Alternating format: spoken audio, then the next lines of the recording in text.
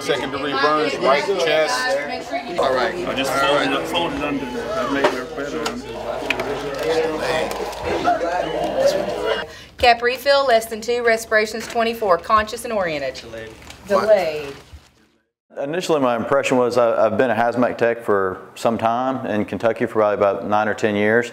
Initially, I thought it might just be a lot of review material that I had before.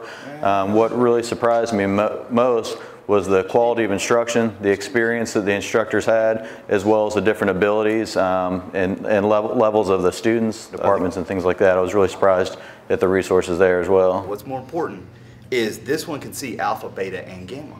I think one of the biggest things is just the awareness. Like so being able to talk to some of the instructors and having them talk about some of their experiences that they've had. I want to make sure everybody understood that. Anyway, step in the room, begin your search.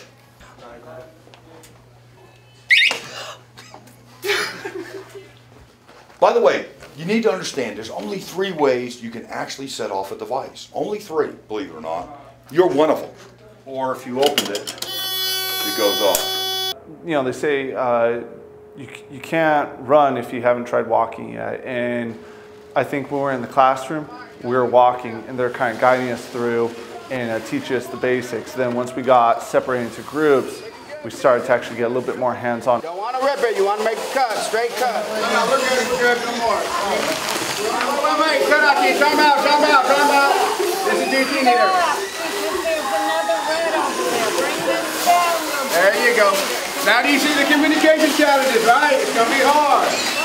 It was all leading up to this, what we did today, which was throwing everything together, and I think it really was a good mesh and really prepared us for it. I think especially coming from a paramedic program, we do tons of simulations, and it does help you, but it can only take you so far because you do know that it's not real. You try to replicate it and make it as real as possible, but it's usually not going to get that point across. Where I think today, dealing with real chemicals, knowing that it was real.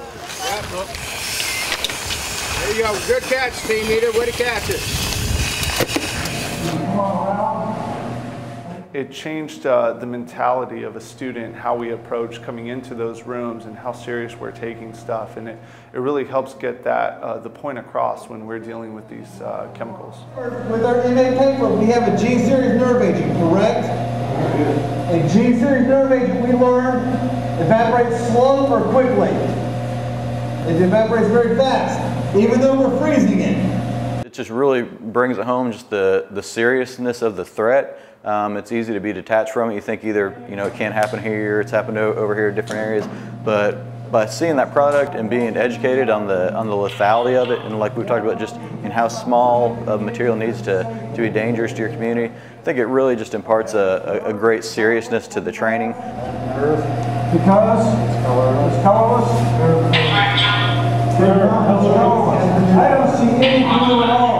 I was really impressed by the students here. Everybody took it really seriously. You could tell the level of concentration with the students that you don't always necessarily get, from your hometown department or either statewide trainings, because there's that perception of it's just we know it's not real. What we got? Positive. Positive fact. Y'all did excellent. Step forward. Okay, let me write this down. I got to make sure.